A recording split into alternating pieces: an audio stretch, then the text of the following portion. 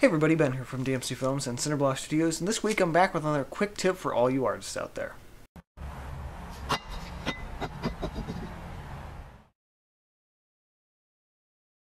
So one thing I advocate a lot on this channel is really planning out your art, and for every painting that you do, making sure that it's a really refined idea and you sketch it out a lot and you practice it before you take it to the canvas.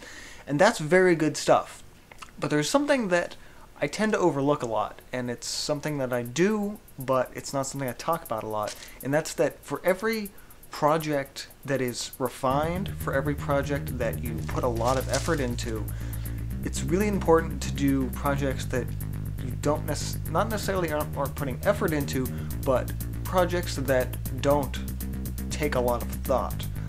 You want to have projects that will free you up mentally to work on the projects that involve a lot of refining and detail. This actually comes out of a conversation that I was having with my art manager this past week, where the stuff that I do that's a lot more freeform, that I'm not worried about refining into stuff, sometimes actually looks better because it has that level of flow to it.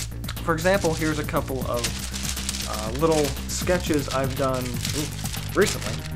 Oh, there it is. Ha. These are tracing paper and Sharpie marker, and they're just little thumbnail landscapes. These are really fun to do, particularly because they don't take a lot of time, and it's one of those things. It's a sketch exercise. It's something to free you up. I was doing sketches in metallic Sharpie recently. Let's see what else I got. And then, you know, after you do these sort of smaller sketch kind of experiments, when you start experimenting on things like watercolor paper, on maybe heavier canvases, wood panels, you start to come up with something like this, which is was an experiment with gouache, which I'm working on turning into a finished piece. And that's the thing, is when you experiment enough, when you can just play with color, just play with shapes, your basic elements of design and whatever material you have, just play with them. And every now and then, as you're working, those can turn into interesting paintings that you can then, you know, add to your collection of actual work.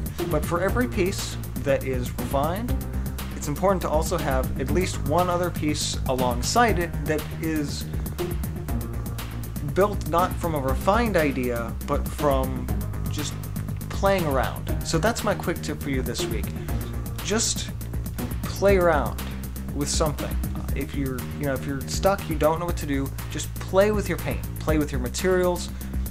For example, the gouache, this was a watercolor background that I started I'm like, maybe this, maybe this, maybe this.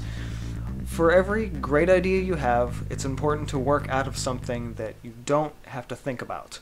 And sometimes not thinking is important as thinking, at least in terms of creating something new.